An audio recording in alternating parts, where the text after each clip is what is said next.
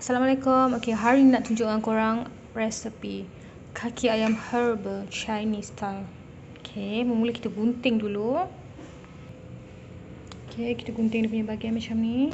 Kaki ayam tadi yang dah siap di rebus. Sekejap lagi kita nak goreng dia.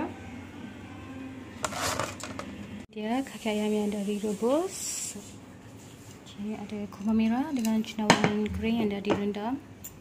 Bawang putih, halia, cili, kayu manis, cengkih dengan bunga lawang, daun ketumbar, daun bawang, sedikit jagung.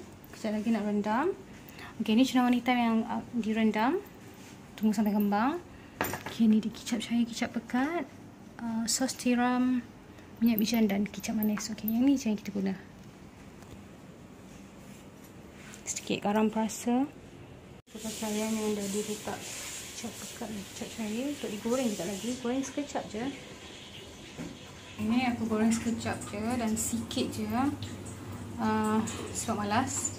Satu sebab rasa macam sayang pula, tak healthy. Putih. Saya menggunakan dua jenis bawang putih. Yang satu ni dah diperam ya.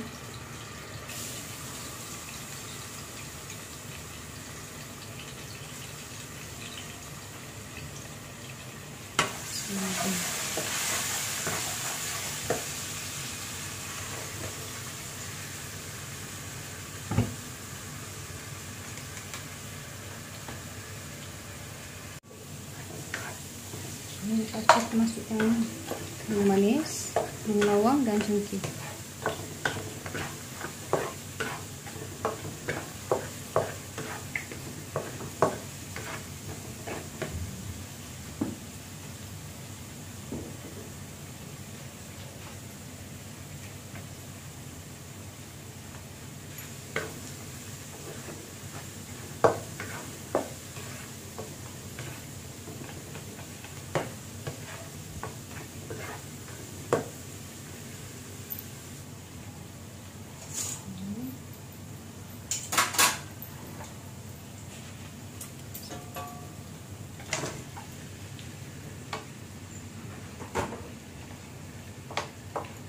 Ayam,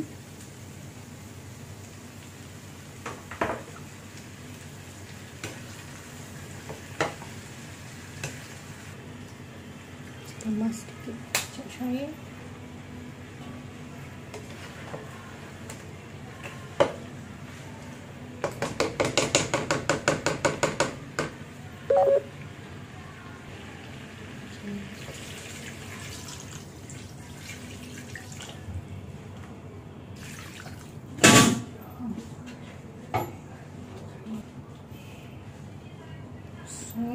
dah masukkan air sikit, kita masukkan kicap pekat,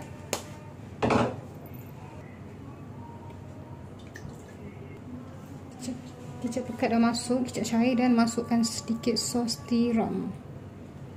Okey, lepas tu biarkan je deh.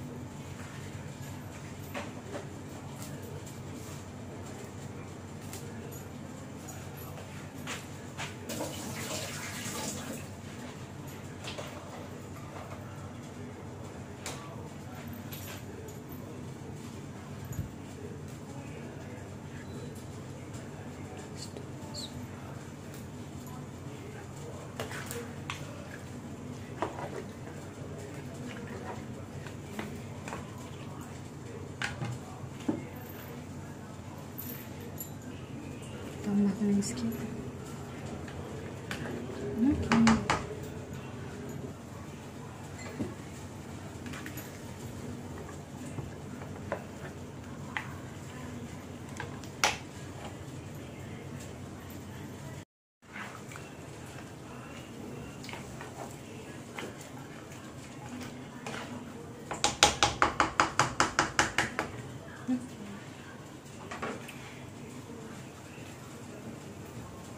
Okay, so kita biarkan dia selama 1 jam sampai dia kering. Nak tutup dia, nak bagi dia kering, kita biarkan dia sampai 1 jam. Kalau tambah kurang air, kita just tambah. Nak masak selama 2 jam. Sedikit minyak wijen. Okay, inilah dia. Okay, ni dia. Tadi dah tambah air, dah tambah penuh. So, air tu dah kering. So, macam tak nak tambah. Ataupun bolehlah nak tambah lagi sikit. So, kita tambah dia lagi air. Okay, nak letak sedikit lada hitam.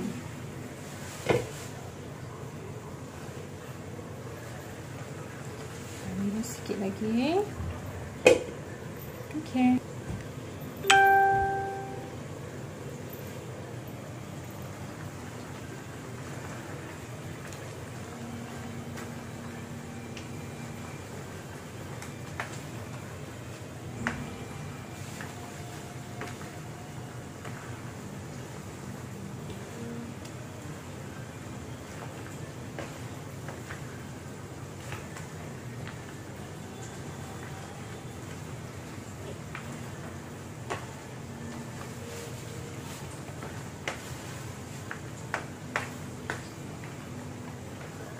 Okay.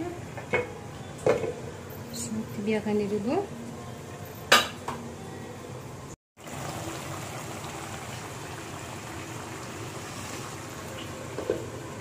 Rasanya macam tak perlu nak letak tepung jagung. Rasa macam kuah dia dah pekat. Okay. Warna dia dah cantik. Okay, ni tadi letak sedikit perasa dengan kicap. Rasa tadi awal-awal kicap. Nak tambah lagi bagi dia sedap pun okey je. Sebab dia cili dia pedas. So tambah sikit kicap. Dan saya rasa macam nak tambah lagi sos tiram.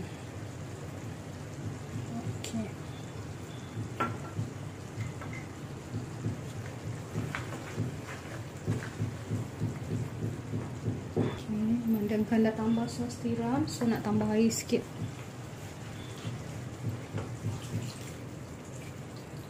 Okay, last dah tak payah tambah dah.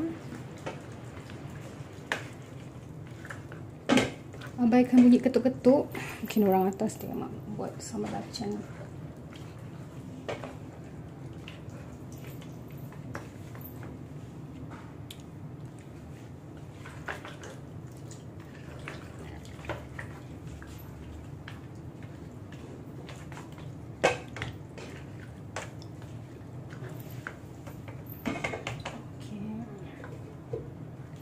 Biarkan dia lagi lah. Sementara kita tunggu kaki ayam siap, kita boleh masak sayur kacang botol dulu. Okay, inilah dia kaki ayam herba Chinese style, masak cara Syah Istan. Inilah dia rupa kaki ayam Chinese style.